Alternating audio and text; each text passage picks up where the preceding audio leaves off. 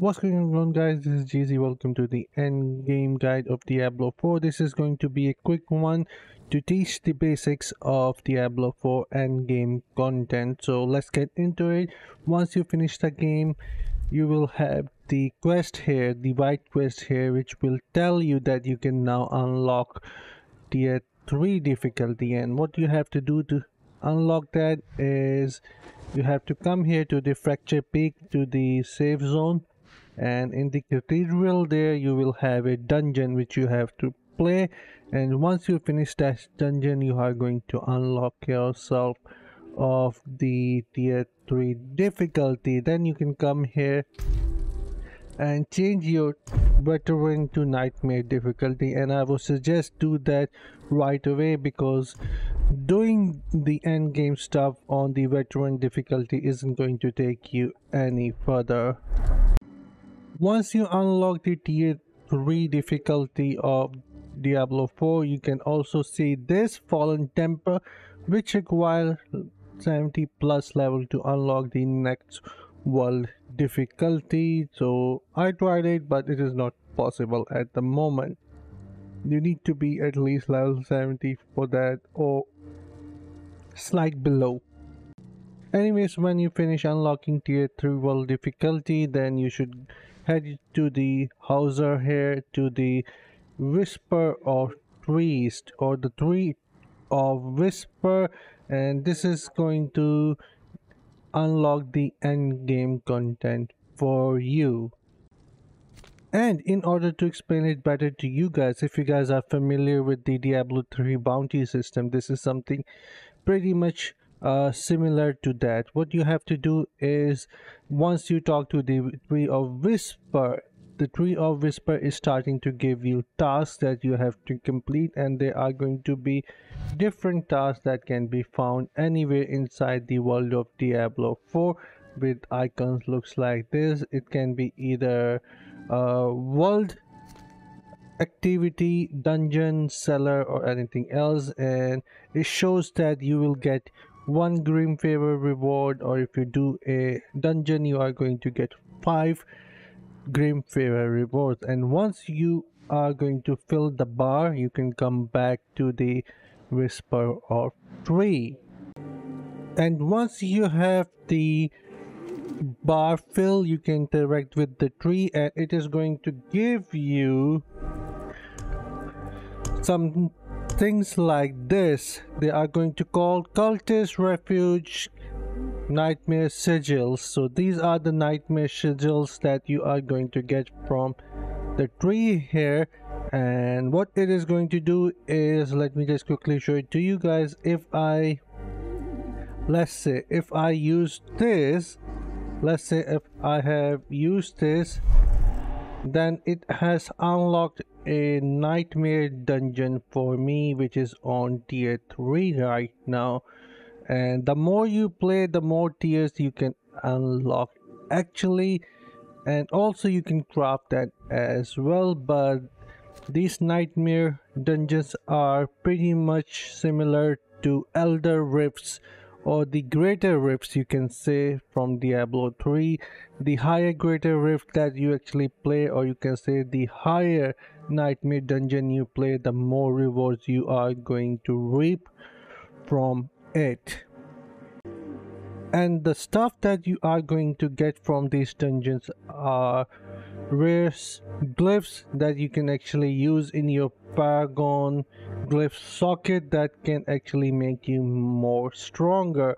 And also with more upgrades, the range of your glyph can also extend, but you have to keep on running those nightmare dungeons to keep upgrading your glyphs, because these glyphs have replaced the previous system of legendary gems which were previously socketed inside your gear piece. This is no longer the case.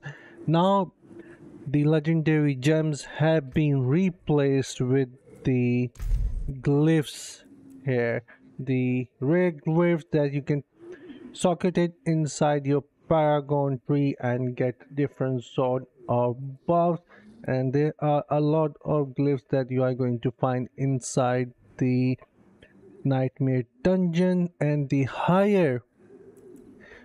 uh high nightmare dungeon you go, the more points you will get to upgrade these glyphs to a greater level, and they will also offer you more XP.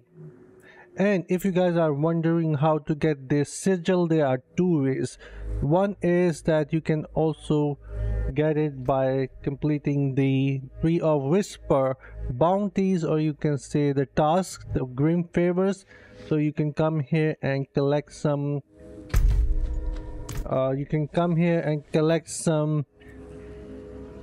nightmare sigil from the tree, or you can also find inside the dungeon from the chest, from the monster. I think that's another way, and there is a third way as well, which I will show it to you guys right now.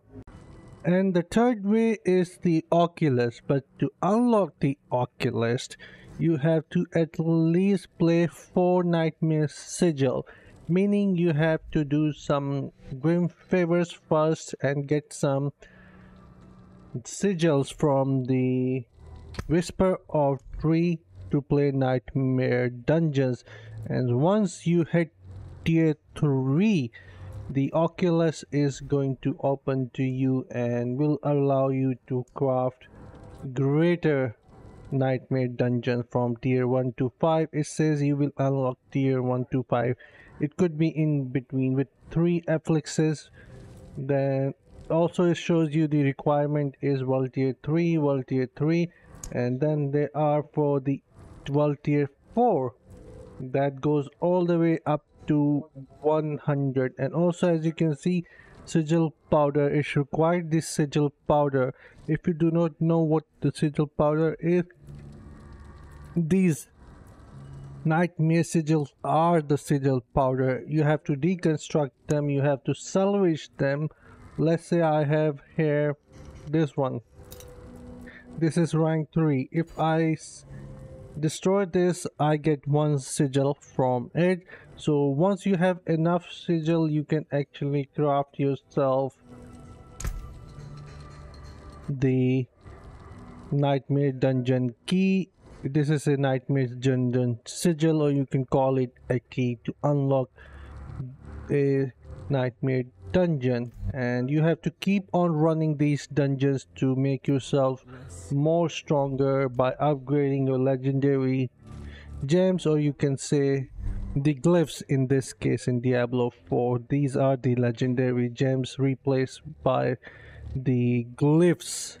So you have to upgrade them. And also, if you let me just explain one thing about the glyph here, that it says the requirement is you need to have 15% intelligence to unlock the additional bonus, which is casting an amusement skill reduce the active cooldown of another random amusement skill. So what it means that this is the intelligence. I need more intelligence in this area, in this red area, to unlock the additional bonus. And also you can expand the area by upgrading your glyph through the nightmare dungeon. This is why you have to keep on playing nightmare dungeon at a greater level, so you can upgrade your glyphs at a greater level as well. And there are going to be tons and tons of these glyphs which you will keep on unlocking until level 100. And that is how the Whisper of Tree and the Nightmare Dungeon works. And now let's talk about the Helltide. Helltide is a hell invasion, can happen any place in the world of Diablo 4. And what it is going to do is it is going to turn the map red for 1 hour.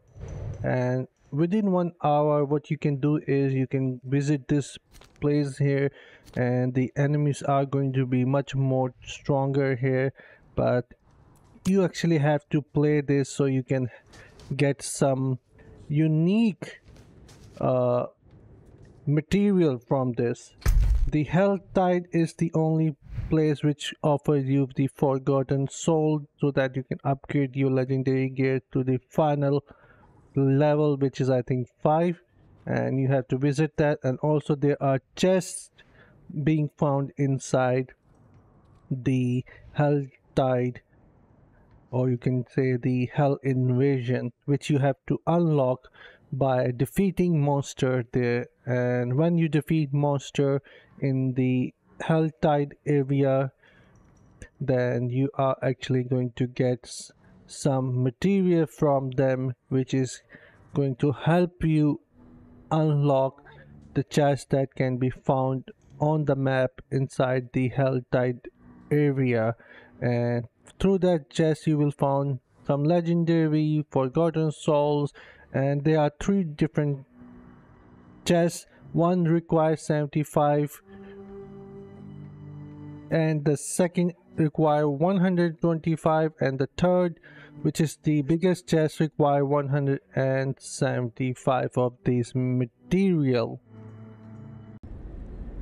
And that is pretty much it for the end game quick guide of Diablo 4. Make sure to run those nightmare dungeon, as they also have a higher chance of giving you a better secret and higher quality legendary items. So yeah, that's it for the video, and I will see you guys in my next one. Until then, take care, have fun, and bye guys.